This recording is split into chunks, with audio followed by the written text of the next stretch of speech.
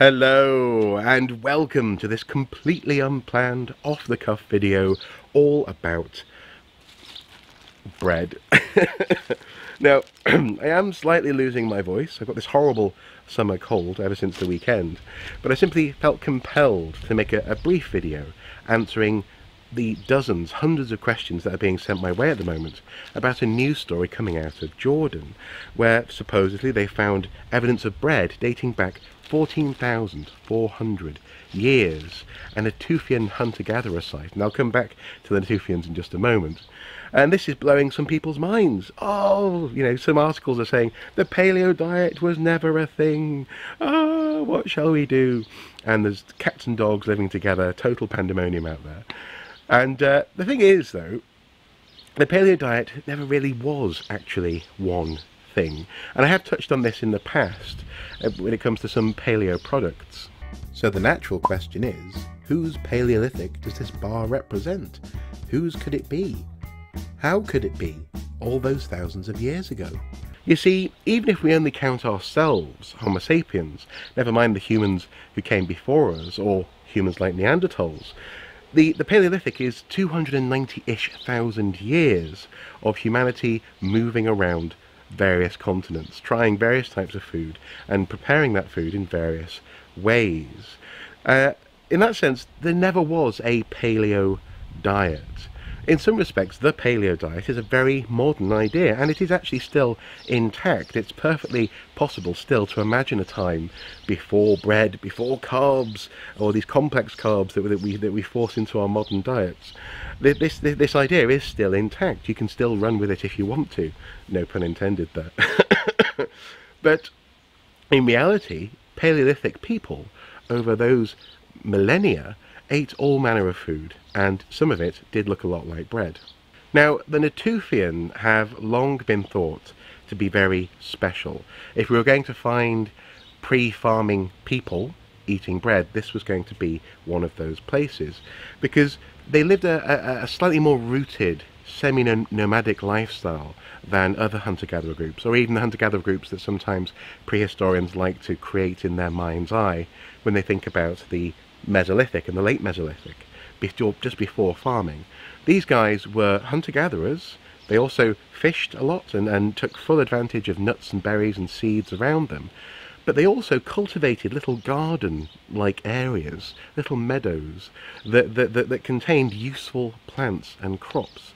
This was clearly a strategy, a way of keeping plants close to you that were going to be useful, a sort of an incipient way of thinking about the world that was a bit different. Instead of you having to go through the landscape to the thing that you wanted, bring the thing to you. It's the beginning of sort of agricultural process in that sense, and that sort of mindset. And what has been identified previously is that they may even have been altering the crops by harvesting them, by using a basket, for example, to harvest early wheat-like crops, sort of proto-grains. The plants that they kept and that were able to sort of keep their form as they were being harvested had a slightly more solid structure. They didn't sort of come apart as the basket passed through the grass. And so, when they came to replant that material, replant a portion of those grains, what they were doing was making grain bit by bit more dense. Basically, they were changing the plant, making it so that they required harvesting in order to be scattered. The wind was no longer strong enough to do it. So the Natufian has for a long time been one of those places, and this news in some respects is not surprising to archaeologists. However, I can absolutely understand how it is that people who have done a bit of reading about health plans and life ways and the history of the food that we eat might have been convinced that there was a time that was purer, more natural, if you will, a time before bread, especially the sort of food that we associate with mass consumerism and the modern agroeconomy, the modern life path that's sold to so many people in the Western world. But even before that smoking crumb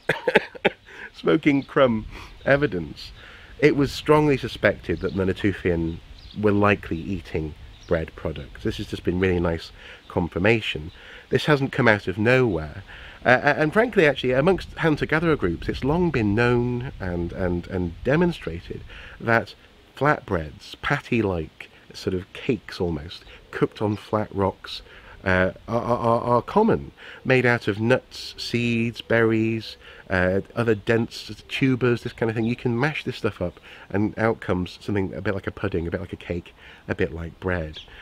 These things are part of the real global Paleolithic multifaceted diet, and it's important that more people know that. So this archaeological news story is rightly getting attention, and it's also raising some eyebrows, and that's a good thing.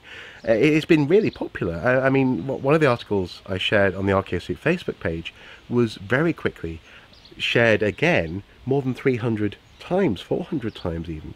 And in some of those reposts and reshares, people were saying, yeah, a bit like an Onion article, this, isn't it? Essentially, that it's somehow fake news, that it's maybe a spoof, someone's satire of archaeology. And as surprising as it may well be, it's not. Archaeology is absolutely all about finding what's new about the past, shattering old models and creating new good ideas. And in this case, we have a brilliant idea and a brilliant way to highlight the various ways people lived before farming. Anyway, I'm going to go inside before I completely lose my voice. As ever, guys, until next time, do take care. Bye bye.